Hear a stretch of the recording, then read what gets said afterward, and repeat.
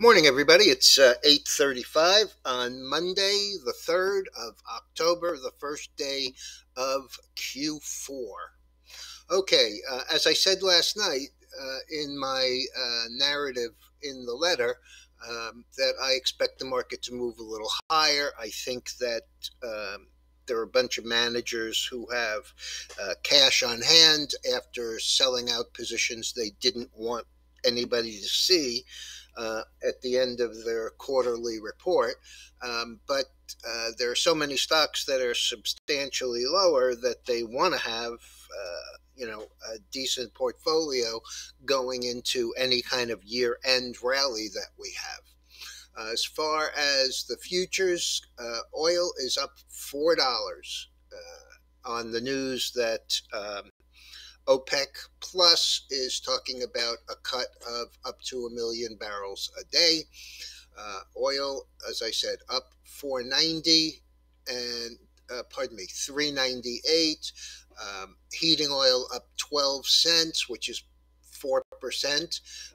Gasoline up a dime, which is also about 2%.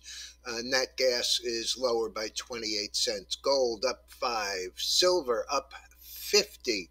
Platinum and palladium both up, and copper down 2.5 cents. As far as the soft commodities, we have coffee down 2.35. We have cotton down 41 cents. Lumber is not open yet, but it did close up 1160. That one has, broken all support down to this 400 level. Dollar is up about 13 cents.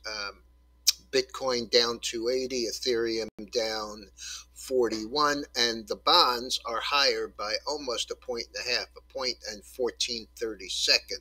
So very close to that. News on CS, Credit Suisse.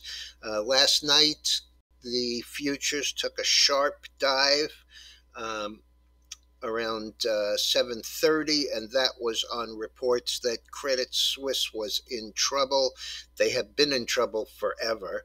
The stock is 370, down 22 this morning, down 5.6% on information that they are restructuring. So I guess the rumors were right. We have Tesla, record deliveries, but a little bit lower than what was expected. The stock is 252 and change, down about 12.5 or 4.9%.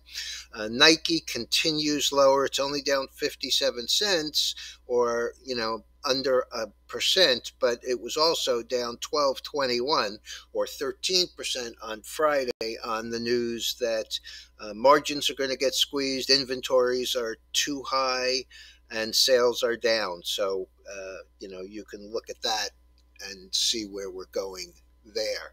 As far as the rest of the market, Wells Fargo upgraded to buy at Goldman, up 50 cents or 1.2%, and Axum, AXSM Therapeutics, it is 48, up 338 or 7.5%. Announced that Sanofi met its primary endpoints for cognitive functions in their trial of impaired patients with excessive daytime sleepiness associated with obstructive sleep apnea. Europe and Asia are both lower, and that's about it. We're up 250 in the Dow.